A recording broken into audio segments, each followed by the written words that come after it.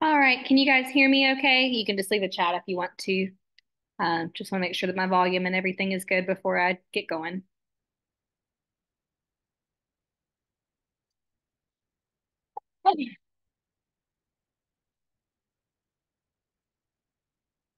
Are you guys able to hear me? Or is the volume okay? Everybody's able to hear me. Awesome.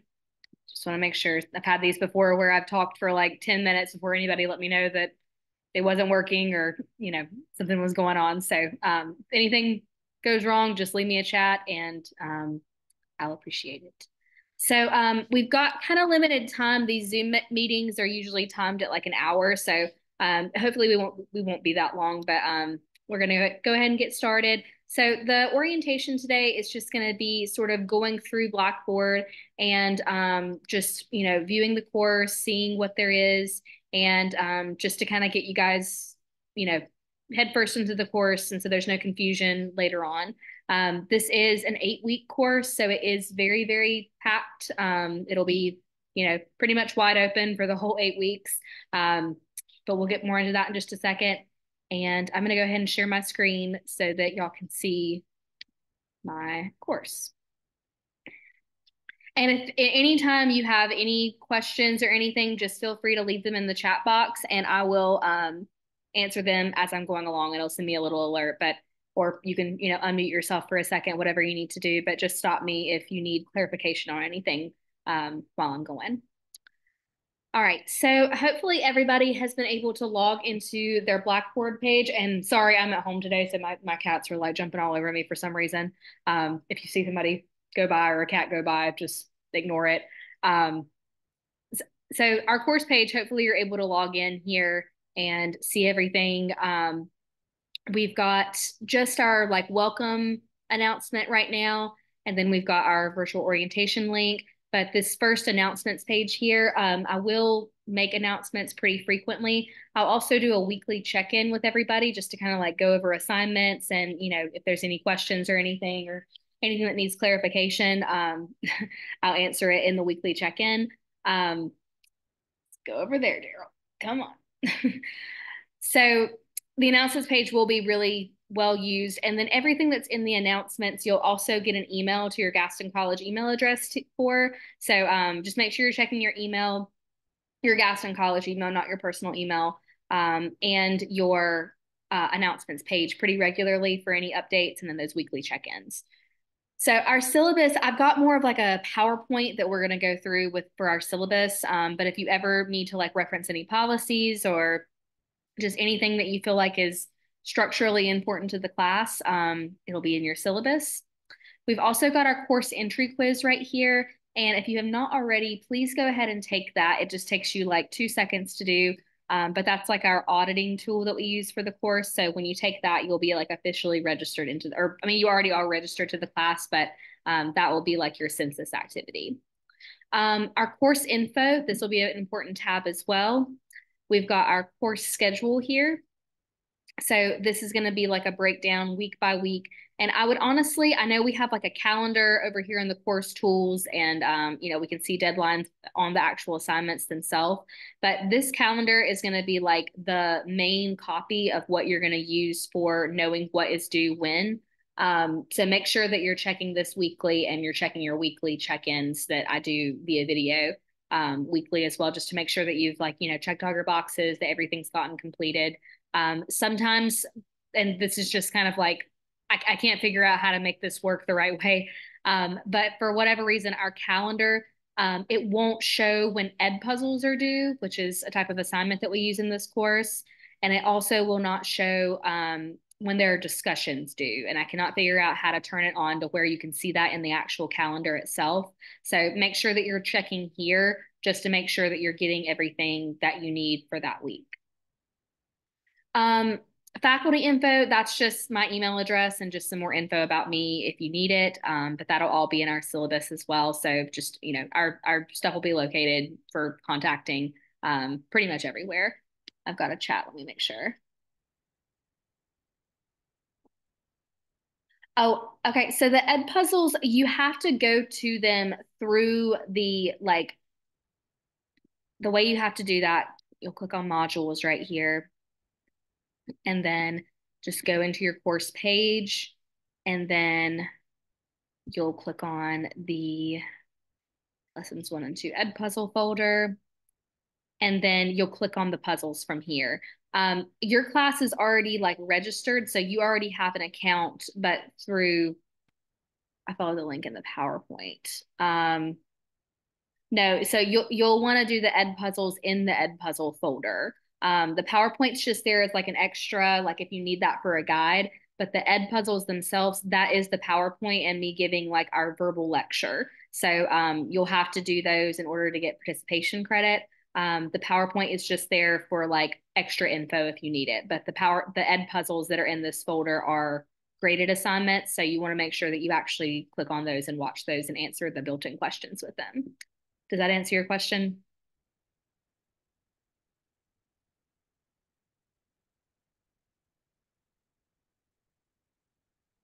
Okay, cool.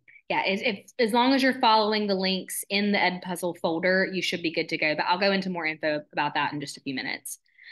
So what I want to do first is kind of rapid fire go through our syllabus PowerPoint, and hopefully this will help clarify anything that we need to have clarified that will be in the syllabus. And if I need to slow down on anything, again, just let me know. I'll probably move through this fairly quickly.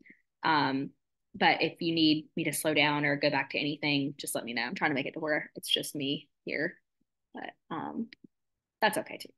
So our instructor info and office hours, this is just my information, my email address that you can reach me at. That's going to be my primary source of communication. So make sure that if you ever need to get in contact with me, that you're emailing me at this email address.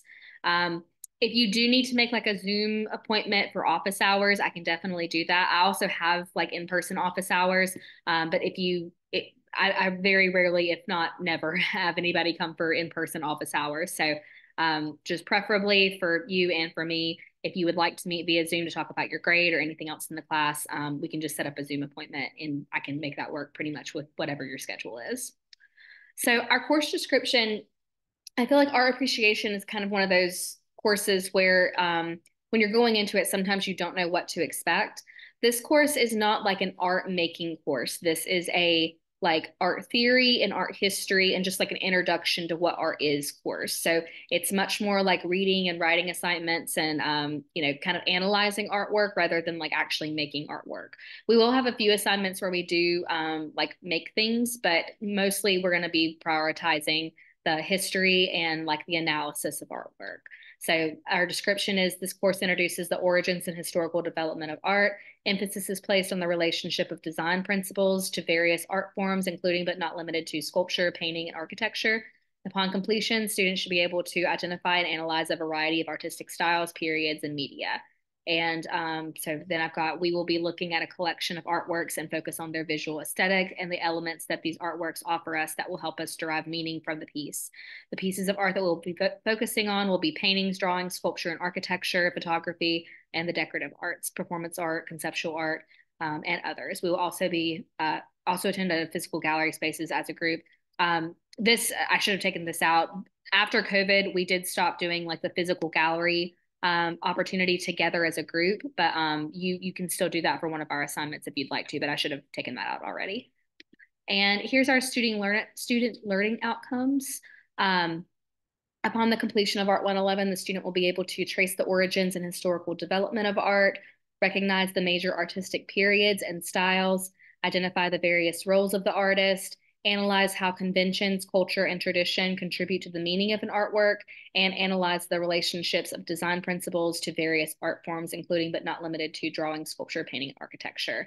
And then lastly, identify the processes and traits of various artistic medias. So we'll break that down as we go along throughout the course. But if you ever need to kind of like jump back and kind of be like, okay, what are we focusing on here? Like, what's the goals? This is where all of our like assignments and everything are stemming from, is trying to meet one of these student learning goals. So I want to acknowledge again, this is an 8-week course. So this does not mean that this is a lesser course or that there is like less work involved in this course than there would be in a 16-week course. I know that can be kind of overwhelming, but again, you're trying to pack, the same amount of credit hours, same amount of just like material into just a smaller amount of time. So I want to kind of break down what you should expect for this course as far as like time spent throughout the week. An 8-week course means 16 weeks of work. It's compressed to fit into 8 weeks. It does not mean that there is less work. So expect to spend several hours per week on this course. Just to kind of like break down the math, and this is how all of our like college courses break down, like, the amount of studying that you should do with any course. So you can use this for, not only this course, but other courses as well. But we equate 1 credit hour to 2 to 3 hours of study per week. So this course is a 3 credit hour course, which we can anticipate in a 16-week course having 6 to 9 hours of study per week. And since this is an 8-week course, which is half the time of a 16-week course, we can expect to spend 12 to 18 hours per week on assignments. So again, this is, a lot of material is going to be covered in this course. We'll have several assignments due throughout the week. And I'm not saying that you're necessarily going to spend all of that time studying or, preparing for this course, but definitely, expect to spend some time per week. We have papers and videos and all kinds of things that we'll do throughout the week. So yeah, just giving you a little synopsis of what you're getting into. All right. Another important thing about our class specifically is that this class is an OER content-based course, meaning that we do not have an official textbook for the course. If you're concerned about, having to buy the textbook, look no further. We do not have a textbook that you have to purchase, which is great for you because you do not have to purchase anything. But we do have a lot of other sources, one of those being Edpuzzles that make up our course material. But it is very important, and I'll mention the Edpuzzles again, that you do complete all of the Edpuzzles that are assigned to you in each of the modules. These are our lecture materials. So not only are they like, the content for the course, but they are also graded assignments. So every time that you have an Edpuzzle folder in the module, it's your responsibility to watch every single lecture video, every video that is posted in that folder. They'll all be for credit. And in addition to the Edpuzzles, OER content for this course will consist of PowerPoints, videos, other type of assignments, and article readings. The list goes on and on, but there is no traditional textbook.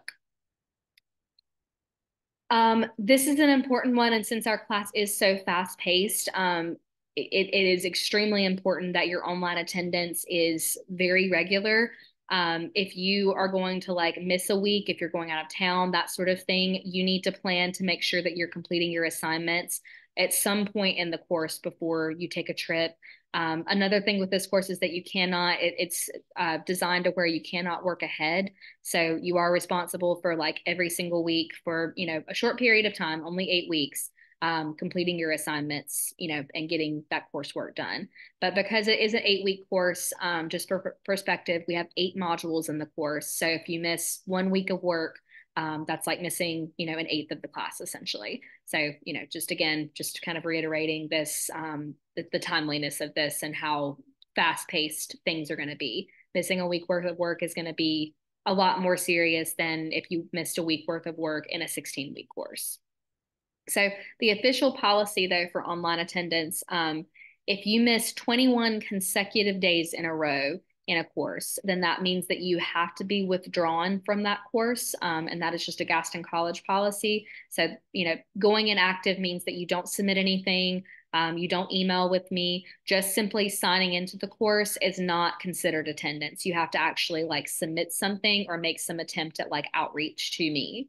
So yeah, just don't go, I wouldn't go more than 5 days without being active in the course, but for sure 21 days, that's how you'll get withdrawn from the course. And then going on to the withdrawal process. So like I said, if it's 21 consecutive, like in a row days, that means that you do have to be withdrawn from the course. The last day to be withdrawn is April 11th. If you go longer than that without being withdrawn from the course, then it will go on your transcript as being an F for the course. So if you catch it before the 11th, then it'll just be a W and it won't actually affect your GPA. But if it is after April 11th that you need to withdraw from the course, then it will go on your GPA. Make sure there's no questions real quick. Sorry. Okay, we're good. Additionally, with this class, and I really just do this so that we are making sure that we're staying on task, we're getting our work done weekly, because piling up, accepting late work is just it's really not possible for this course. So for this course being as short as it is, I do have a no late work policy, unless there are extenuating circumstances that can have documentation provided for them. So like a doctor's note that would excuse you from not only a day of class, but like a whole week's worth of online material, like justify missing that. Um, or if there's other extenuating circumstances, but it's like, I mean, really pretty much unless you're like in the hospital for a week, there's not really any other excuse that I would take to allow you to submit late work with. Um, all of our assignments are always going to be due at on Sundays at 11:59. So the assignments will open for the week on Monday mornings, and then you'll have the whole week to complete them. And then Sunday night is when they'll all be due. Um, and again, I do realize that technical issues do happen. However, in a fully online course, you are expected to have reliable access to a computer, Blackboard, internet, etc. I.e., missing a charging cable, no internet, don't know where to turn the assignment in on Blackboard, etc. These issues will not be grounds for turning in late work. So it's your responsibility, at the beginning of the week, make sure that you can log into everything, make sure that you've got all your technology with you, and then make sure that you can turn it in on time.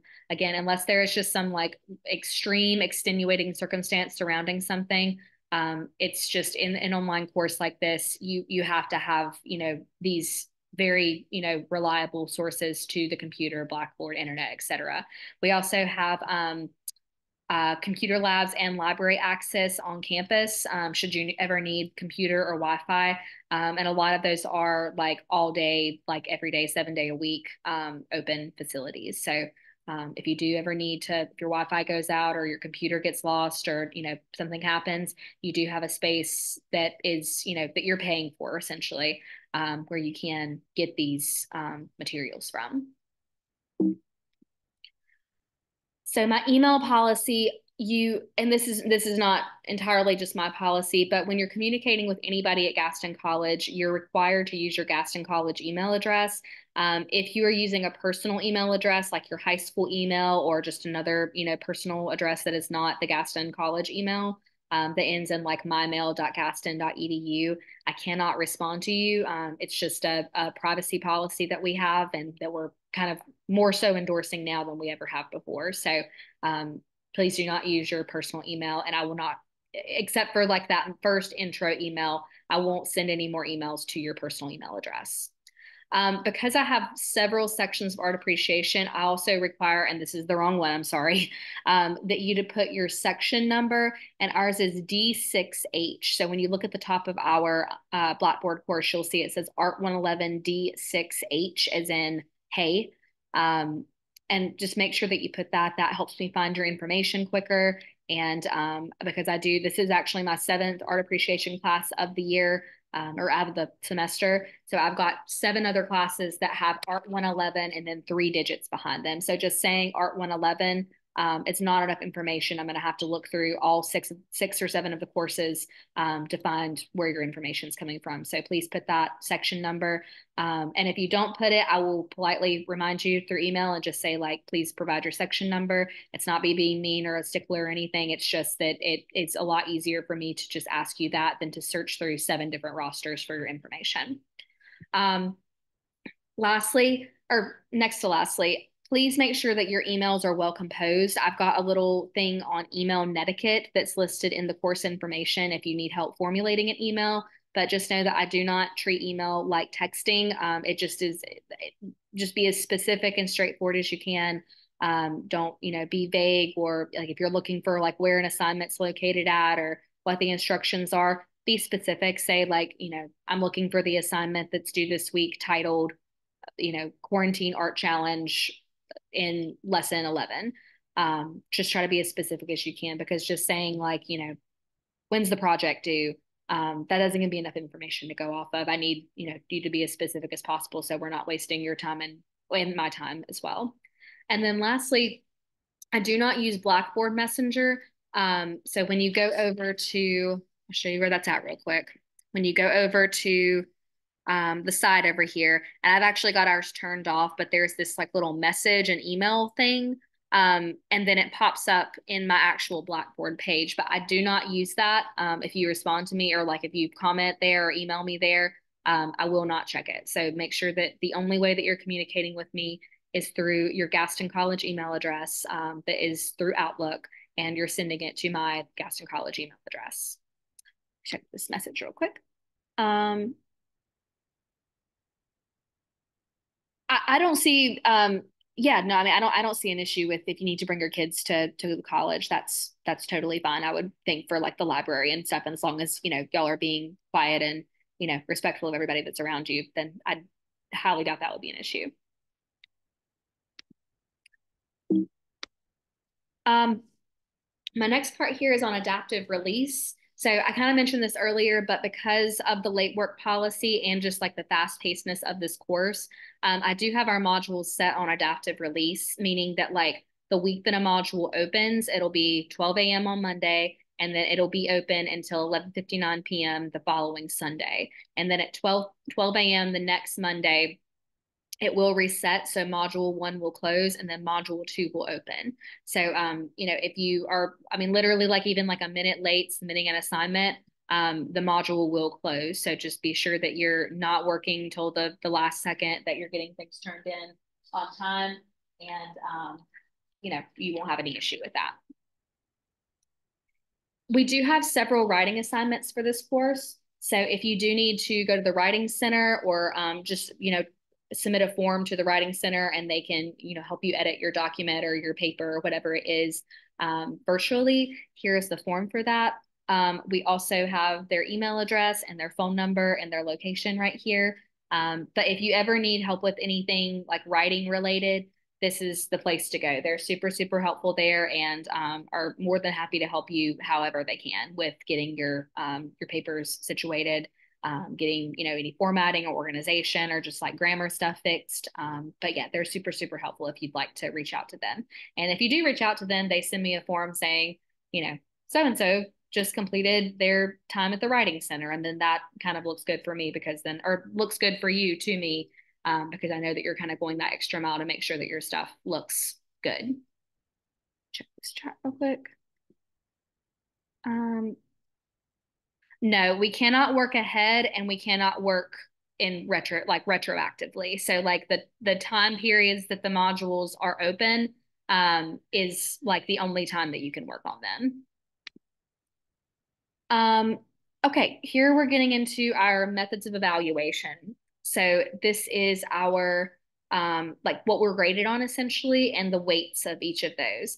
I hope this is not new for anybody, or this might just be the first time that you're hearing that this is the way that a course could be set up. I have had a few issues with this in the past with students just simply not understanding the weighted grading process. But for example, our participation is worth 15% of our total grade.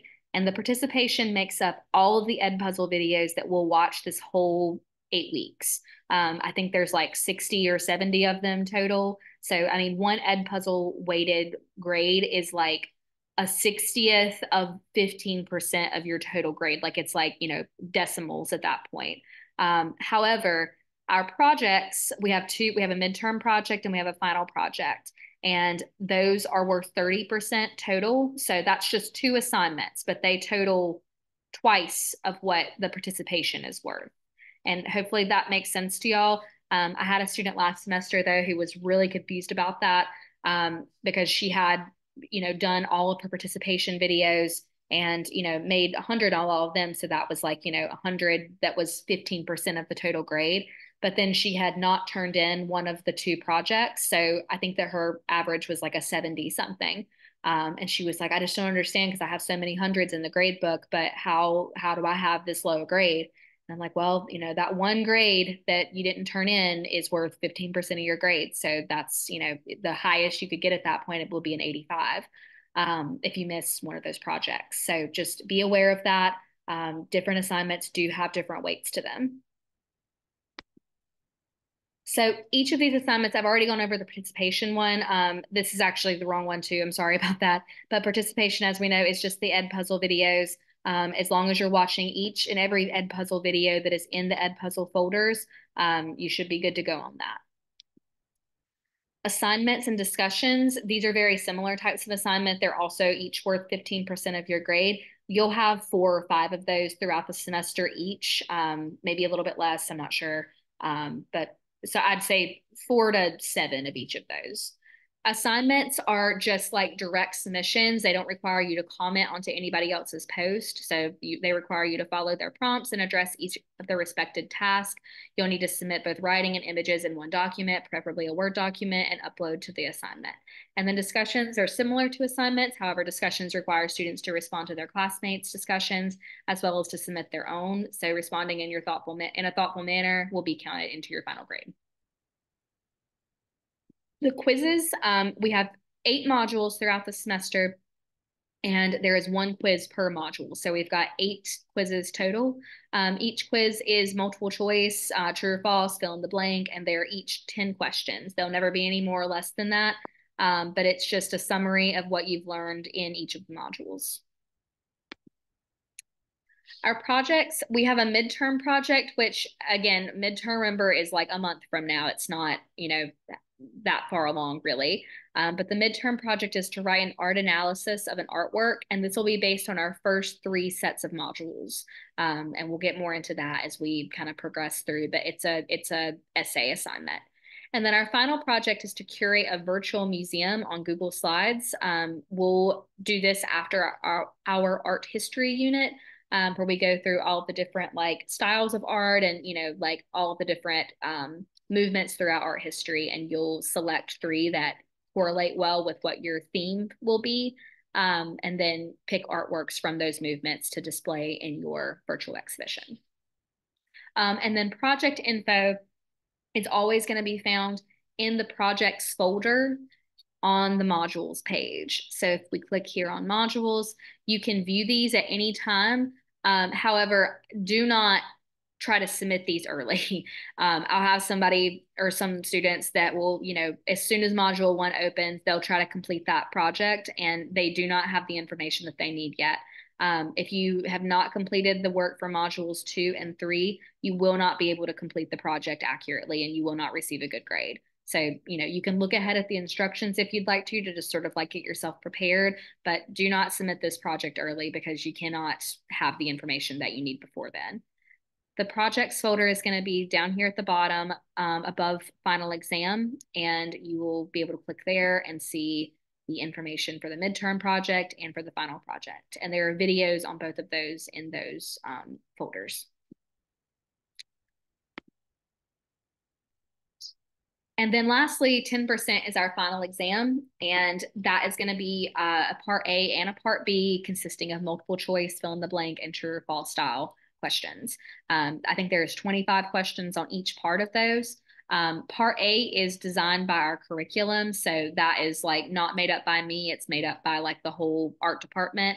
And then part B is going to be made up of previously used quiz questions. So if you would like to, like while we're taking those quizzes in the module, to make yourself like a little study guide and just like write down the correct answers, that would probably be very helpful to you when you take that part B of the exam. But remember, it's 10% total. So like part A is worth 5% of your total grade, and then part B is worth 5% of your total grade.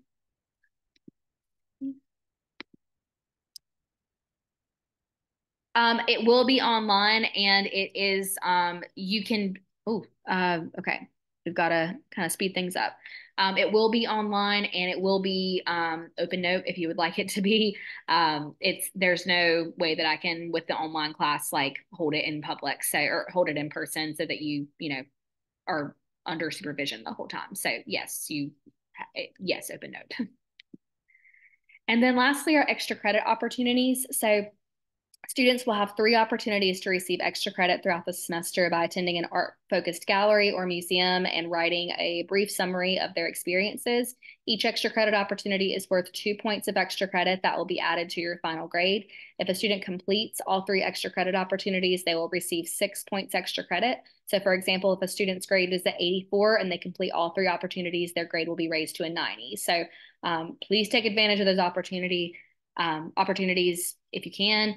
Here are the instructions for those there. You can go to any gallery, but it has to be like while we're in this course. It can't be a gallery that you went to 2 months ago or, not during the duration of this course. Absolutely. Yeah. Mint Museum is perfect. We've also got a couple galleries on campus. We actually have a faculty show opening up next week, which will be myself and the other art instructors. And that will be open in the Roush Gallery, which is in the Roush building on the main campus of Gaston College. That will be appropriate as well. But essentially, all you have to do is take a selfie in the gallery and then write a 2 paragraph summary of your experience.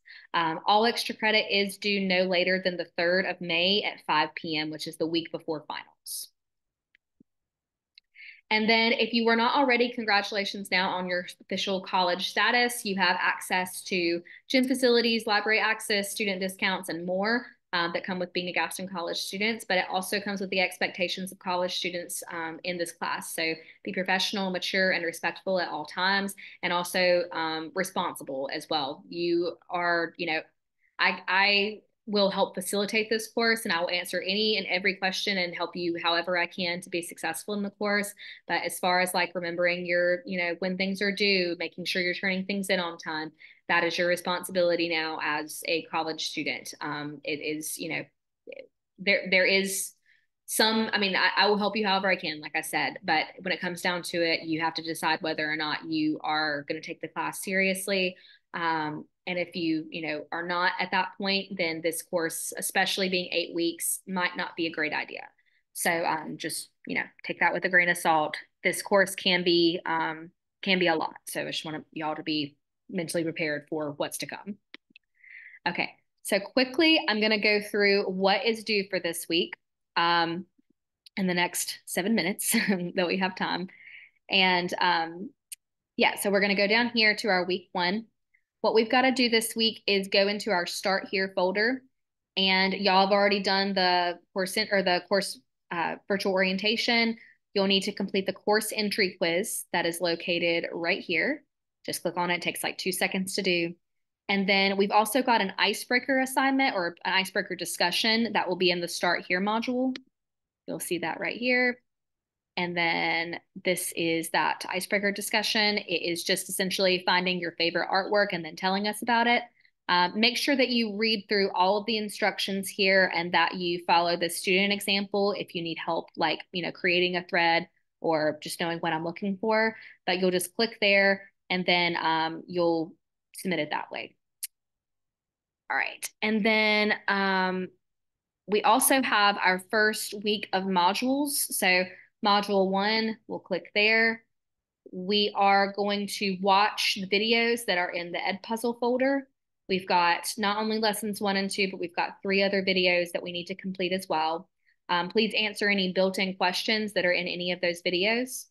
And then lastly, we've got our active seeing assignment, which is to utilize the information that we've learned about evaluating artwork in our first two lessons. And then we'll choose an artwork to review and then write a 2 paragraph analysis that tells us in paragraph 1, the subject matter and content. So make sure that you read about subject matter and content. It'll be in lessons 1 and 2.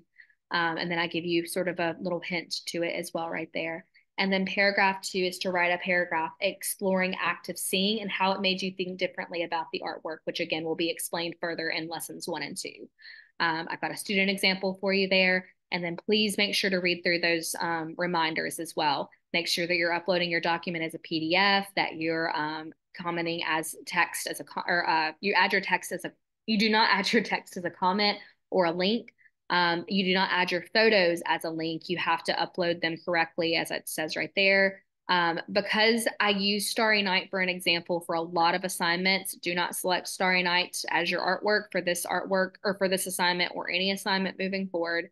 And if you do have trouble understanding the instructions, be sure to watch the weekly check-in video for a verbal explanation. I will have that posted shortly where I go more into depth with these different assignments that are due for this week, as well as just some closure information about what we went over today. And if there is any additional questions or concerns, make sure that you let me know no later than Fridays on 5 p.m. at 5 p.m. Now with y'all's class, because we do have it is such a short session, I try to make myself available on the weekends as well as much as I can. But if you want to make sure you hear back from me, make sure that you address it by 5 p.m. on Friday. All right. And if you need to summarize that again, just go to the course info and just make sure that you check all the boxes that are. Oh, and also I didn't mention, but we do have quiz one as well. That's on lessons 1 and 2. So again, this is a heavy week. This is all the stuff that we've got to cover in the next few days or so.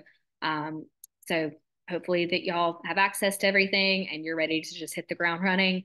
And if you do have any questions about any of those assignments, please let me know. Or if you have any other questions, we've got 3.5 minutes left to ask in the chat. So what you'll want to do when you're submitting a assignment like that, you'll click on the modules right here, and then you'll go to the lesson, click on active seeing. This is how you'll go to submit it as well. So you will want to go to either upload a file. So the way that I would really suggest doing this is going to like Google Docs if you have that and it's free access, and then say like putting your image in the Google Doc and then saving that document to your computer and then uploading it as a file. Don't like just copy and paste the link to the Google Doc. You'll want to upload it like as an actual PDF or a Word document. You can also hit create submission right here. And if you want to add the photo in that way, you'll need to click these little 3 dots and then click that plus button. And you'll have to have saved that picture to your computer and then insert it as a file. Did that answer your question? Oh, and then you can write your text in here too, like right there. And then just hit submit. So I meant like whenever, so it says we have to write 2 paragraphs. Mm-hmm. Are we putting the picture on the same Word document and then writing our 2 paragraphs under the photo, or do we need to submit the picture first and then submit another document for the No, yeah. paragraphs? So you'll it'll all be on the same document. So if you do it this way, that like in the create submission, you'll like pull your photo in here from the files, and then you'll just write underneath it. And then if you do it with the upload files way, then you'll just put everything in like a Google Doc or a like a Word doc, and then just upload that one file together. Okay. Are there any other questions?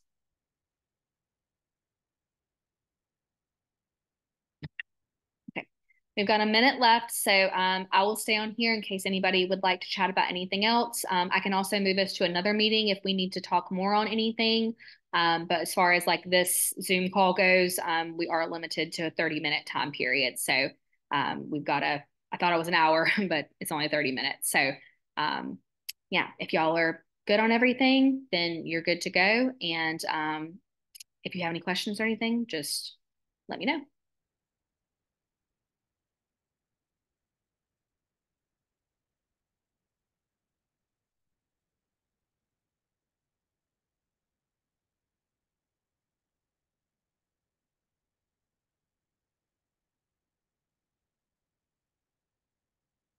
Did y'all have any other questions? We're about to run out of time here, so if you have any other concerns, let me know.